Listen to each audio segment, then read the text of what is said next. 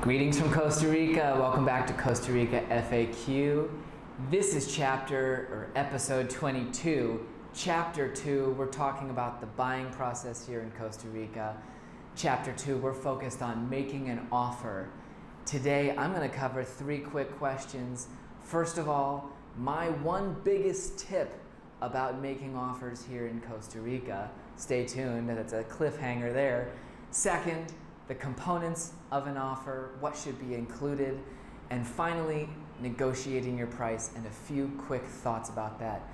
My name is Matt Rosensteele. I work with Coldwell Banker Tamarindo Realty here in Guanacaste, Costa Rica. I've been here since 2008, live just a little south of Tamarindo with my wife and 2 kids. Feel free to send me an email to matt@cbtamarindo.com if you have any questions, comments, concerns, whether it's about this video or anything you've seen, anything you're wondering about Costa Rica in general.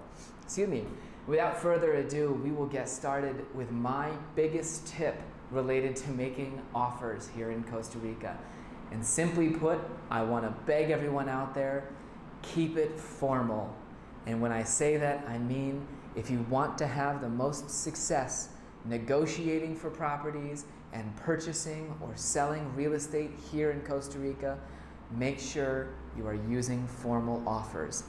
A lot of people here get tempted to just try a verbal offer or something informal as a way, really in a lot of situations, to get the ball rolling, or because they're really anxious, they think that maybe they're going to get a sale, or this, the opportunity is exciting, and so quickly they just want to call up the seller and say, hey, I'll give you $100,000 for it. Well, here's the big problem with that.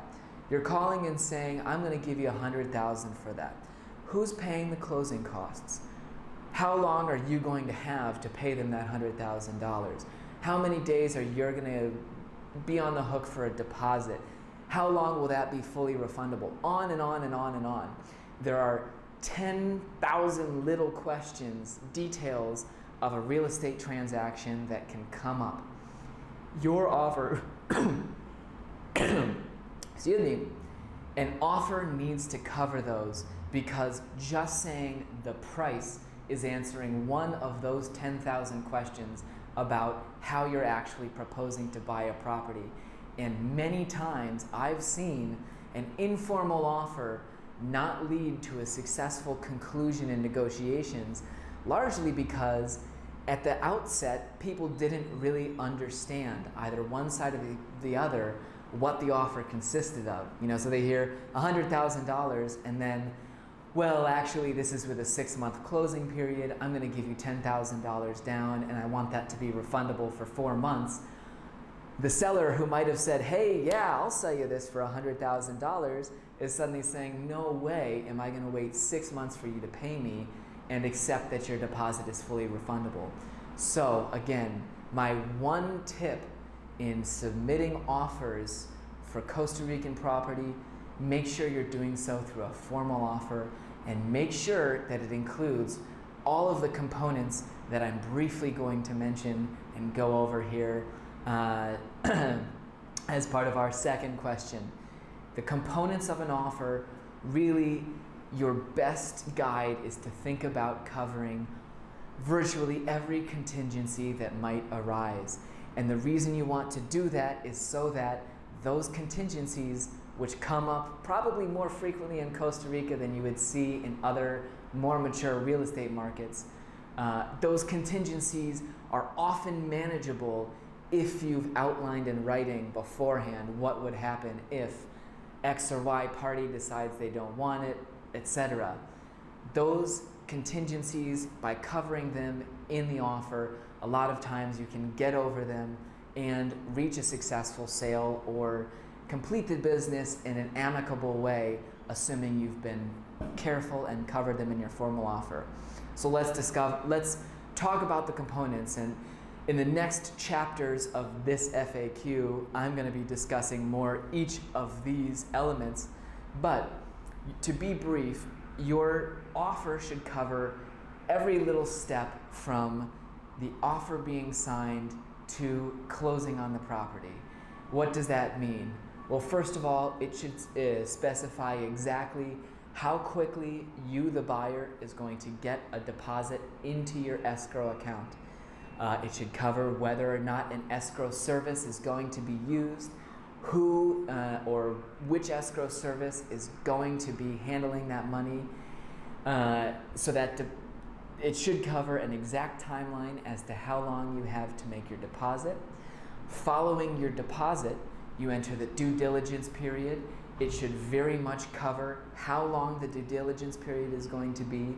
Your offer should specify whether that deposit is refundable, how long it is refundable, under what conditions it is refundable, etc., so that you have very clear information for an attorney to see, okay, we've had a due diligence process go wrong.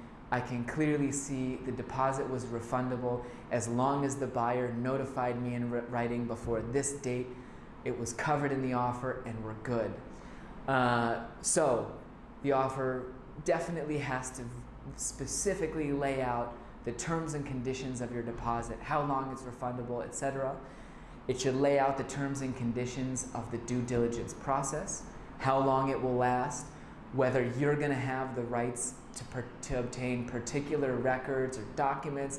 If you want to specifically say, my due diligence process has to involve at least an 8-hour inspection by a structural engineer, that's absolutely fine, but put it in your offer ahead of time so that you've said to the seller, here's how we're buying the property, we want this included in due diligence.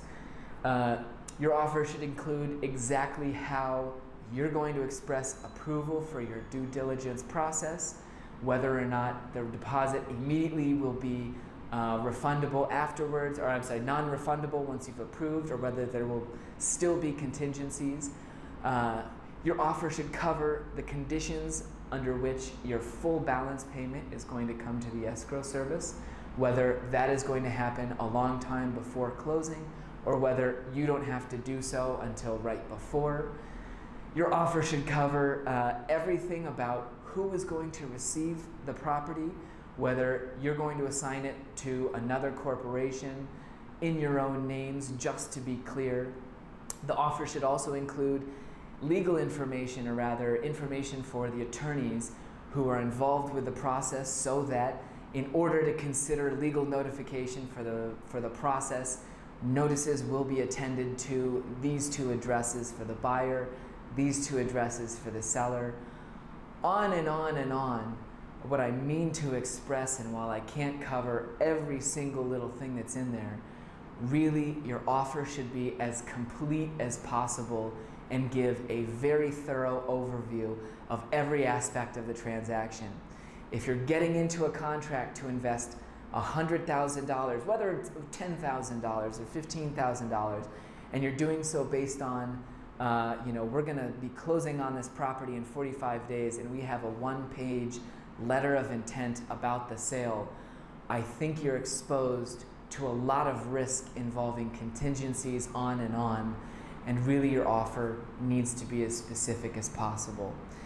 One last component that I will touch on, very much your offer should include a lot of disclaimers about the condition of the property, how it will be sold to you, and exactly all of the conditions that will have to be satisfied in order for the property to be considered able to be sold to you.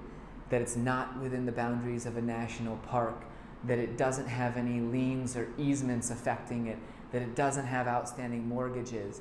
There's a very standard paragraph that is, I don't know, 280 words long, that includes 9 or 10 conditions. We typically include, and most of the professional realtors in this area also include in their offers. Make sure that that's included when you go to fill out an offer and formally enter into the process of buying a property. That should be very much specified so that it's clearly in writing from absolutely step 1. I'm sure there are other components, little additional items. Those are the major items that come to my mind.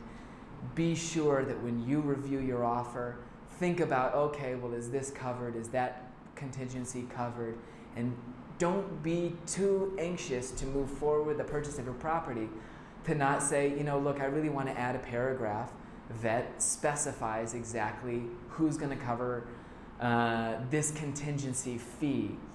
Another component, obviously, keep in mind who's covering closing costs, the escrow service fees, on and on. But do feel that you can pause the process, include extra language, and really take your time making sure that your initial offer sounds exactly like how you want to buy your property and the contract that you want to be bound by through the whole process. Finally, a word on negotiating your price. To give you a little bit of insight here, offers in Costa Rica are often made, and I think very much in this region, we're seeing that initial offers are made with substantial discounts. Those discounts usually range between, let's say, 10 and 15 or more % of a discount on the asking price.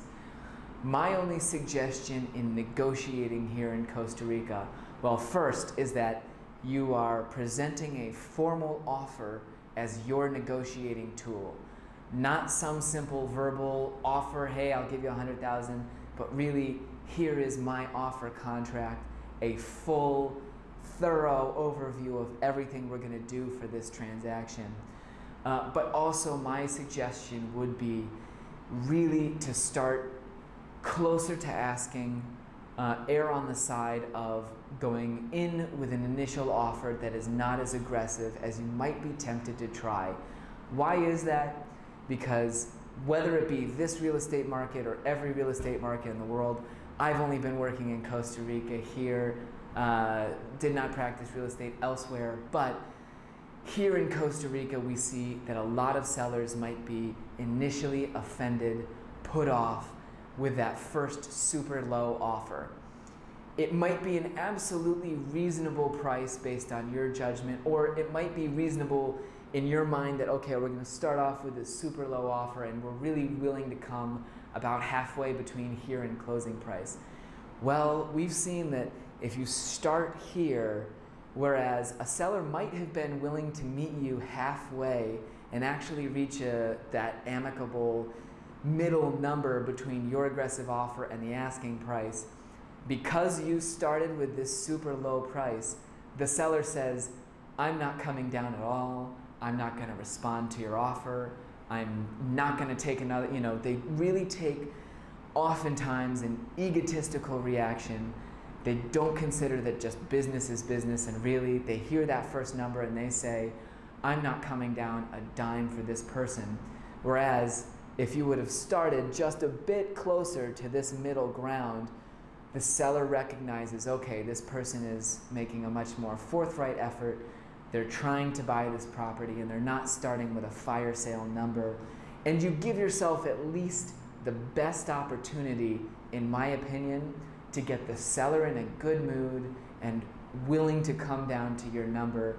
If you start out with that fire sale, which I see most people doing around here, oftentimes you're going to get an absolute door slammed in your face and the negotiations are off to a bad start.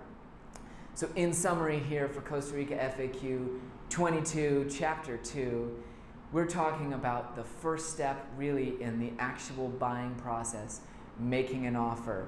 My biggest, most emphatic point was, first of all, only use formal offers here in Costa Rica. You will save yourself heartache. You will also be in a lot better position down the road to negotiate. Second of all, we discussed some of the components offer and really the need to just ensure that every aspect of your transition is covered by that offer. And finally, I touched on negotiating your price and where I see people taking their biggest misstep here in Costa Rica, which is starting with a super fire sale offer when really their intention was to reach a middle ground with a seller. Thank you very much for tuning in today. Chapter 3 in the buying process, we're going to move forward from making an offer, headed into the due diligence and deposit process. Thank you very much for tuning in. Again, my name is Matt Rosensteele. I'm with Coldwell Banker Tamarindo Realty here in Guanacaste, Costa Rica. Have a great day. Thanks for watching, and pura vida.